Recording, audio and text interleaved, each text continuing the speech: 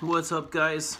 Just kind of wanted to take a moment and share a package I received in the mail today from a viewer, Jeremy Hines, who I want to thank. This is the second thing that he's gotten out to me in less than 2 weeks. So just the thought that he took the time to put something together and ship it out to me means the world to me, regardless of what's in here. What's in the package, what the contents, I'm sure they're great, whatever it is, but it means a lot that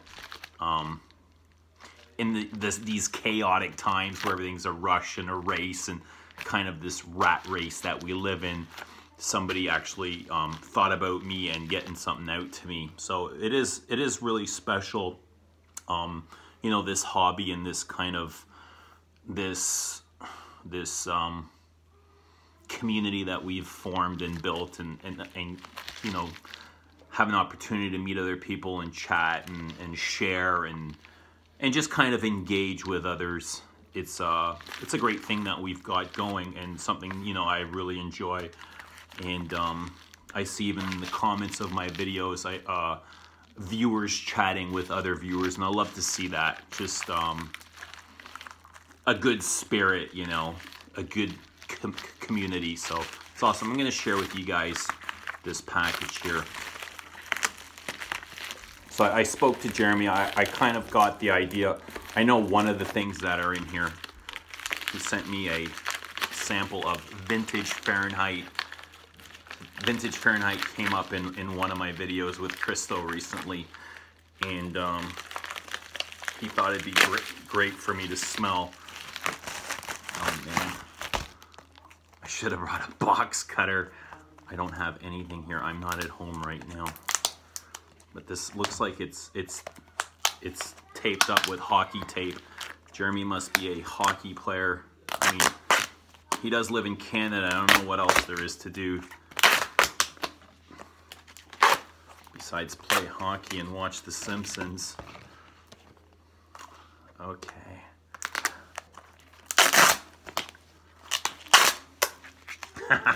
And it came in this nice 2-on-2 men, New York City. I'm guessing this is a Carolina Herrera.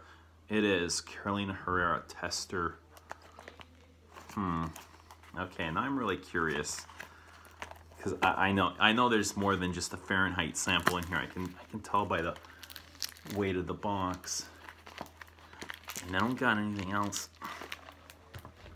I'll use the edge of this table here to break the tape. That usually works. Just kind of find a sharp corner. For a second here, I thought it was an avocado, just the way that looks.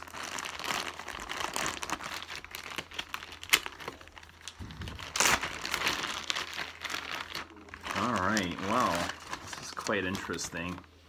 Even got a nice note. And I'm not gonna read this out loud. I'm gonna save this for myself. I'm sure he wouldn't want me to share this with the public.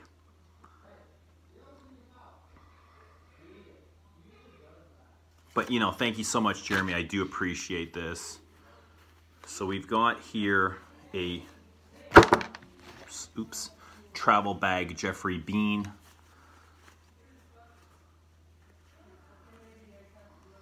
I'm going to link Jeremy's Instagram to the bottom of this description. You guys can go check out his page. He said he's trying to start out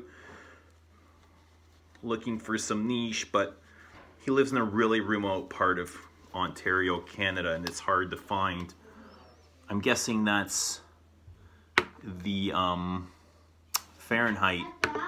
Is Mom at home? Yeah, Mom's at home, bud. Oh, wow. And there is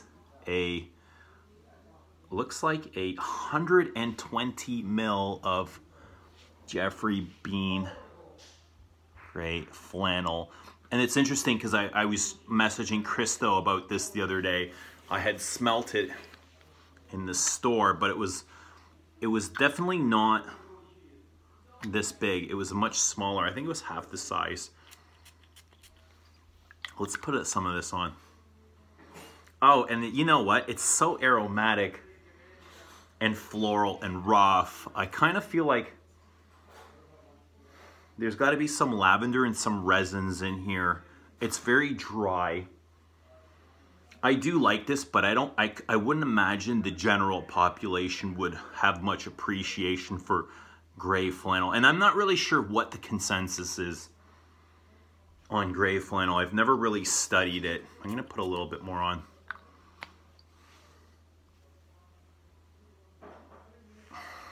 Florals, lavender, dry, maybe some incense. I bet you this wears beautifully. It's the bottle's got this kind of green Pilsner beer bottle color to it. I'm not sure what color the juice is. I'd love to know. But let's try the Fahrenheit. This kind of looks like a woman's, you know, yeah, a woman's toy kind of thing, which is cool. You know, I got nothing to post to women's toys or men's toys. I think everybody should have a toy or two. Let's put some of this on.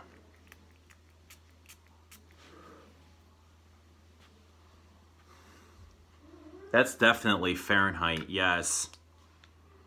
And I had Fahrenheit Absolute on my channel last night.